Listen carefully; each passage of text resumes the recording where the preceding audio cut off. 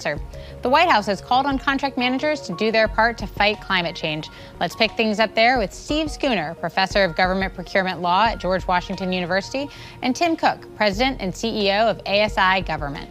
Thank you so much for joining us. Let's start by talking about the Biden administration and the new executive order on climate change. Tim, how do you expect that to play out for procurement officers? Yeah, so it specifically calls out procurement as a major force for good in tackling, they call it tackling the climate crisis. Without a lot of specificity, it really orders folks across the government-wide, to do their part. Mm-hmm. Steve, how significant do you think this is? Well, I think it's really significant in terms of signaling, but there's a lot of work to be done. I mean, the good news is people are starting to realize from current events, fires out west, flooding around the world, unbelievably high temperatures, that climate change is real and it is an evolving crisis. But the real challenge for our community is an executive order is one thing, but telling procurement officials what to do, how to make choices, how to move markets, that's going to be hard work. Tim, I know you're watching an executive order yet to come that's going to give more detail there. Is that right? Yes, that's correct. It's evolving, going through FAR cases, so-called FAR, Federal Acquisition Regulation, casework with the legal teams to make sure that they get on paper so that contracting folks know what to do with the direction. And as this plays out for these people, is it going to be different training, different tools, other things that I'm not thinking of, all of the above? I think the short answer is all of the above. And one of the things that we're really excited about is we're working with NCMA, the National Contract Management Association, to create a community of practice. And we're going to be rolling out activities, a series of webinars between now and December. But what we're looking for is to recruit the coalition of the willing. We need strong leaders who are committed to fundamentally changing behavior so that we can create a brighter and a sustainable future for our children and their children. But it's going to be hard. Tim, I assume that this is going to look different agency to agency somewhat. Is that right? Yeah, so it will, and it'll be somewhat up to the leadership of the agency. So there's a strong leadership component here.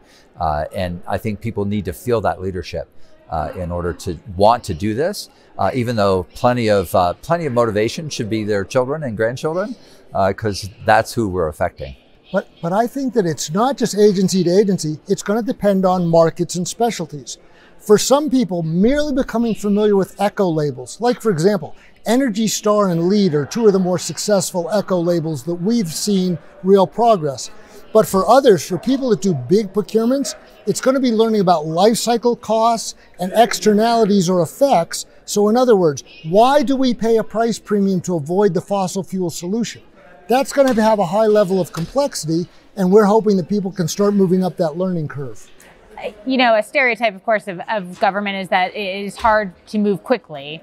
Do you think that there are provisions here that will allow them to move fast on this? Because I know it is a high priority for the administration. So it'll vary across the government. I think some people will move out really sharply, like folks like EPA and DOE and the people who have been doing this for a long time, right? And they already have developed a lot of the infrastructure. You know, what does it mean to count greenhouse gas? And how do you do that? So they're going to take off really fast. And others who haven't been there probably will take some time to build that base of understanding. Right. And the macro level change obviously is going to take a long time. But each individual procuring official, in their procurement, they can make a difference. So not buying that fossil fuel solution in this procurement, that's the way we start moving the needle. Whether you get the momentum later and how fast it comes, that can't be any individual's problem. That's a leadership issue, as you say. But what we do want is we want to find the procurement officials who are thinking proactively, who want to make a difference, to start learning the tools and learning how to assess things differently so that they can make good decisions for the future. And this certainly seems like it's going to have some consequences for industry. Tim, do you want to speak to that a little bit? So the industry's well ahead. I would say they're at least a decade ahead of where the government is right now.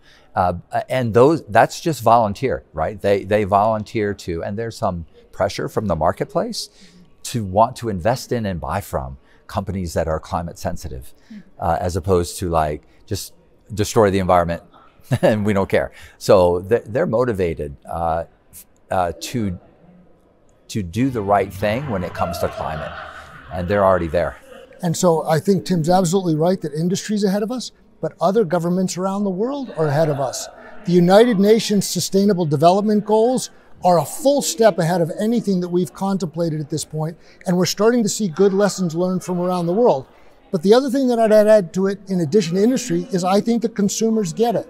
And so not everybody, but there are plenty of people in our own decisions every day. We buy the cleaner solution. We decide not to do that thing that's harmful to the environment. And that's the way we're going to get incremental change.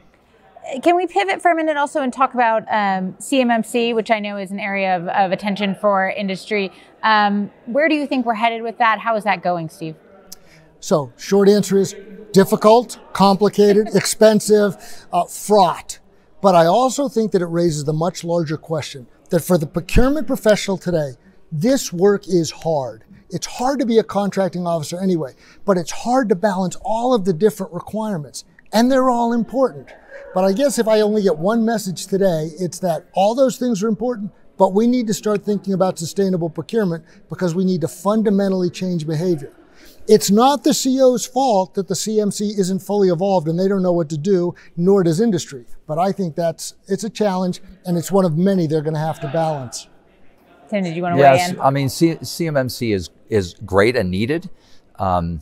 Climate is needed for a different reason, to paraphrase Steve.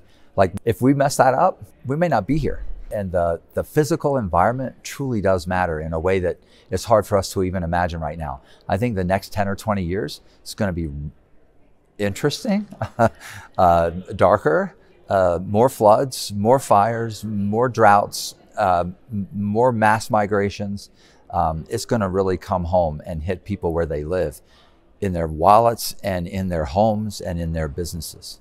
And to Tim's point, one thing that we haven't really talked about is when we say sustainable procurement, on the one hand, there's the issue of buying the environmentally friendly solution, but there's a whole nother aspect to this, and the DoD is actually ahead of most of the agencies on that. We need to make everything more sustainable and survivable.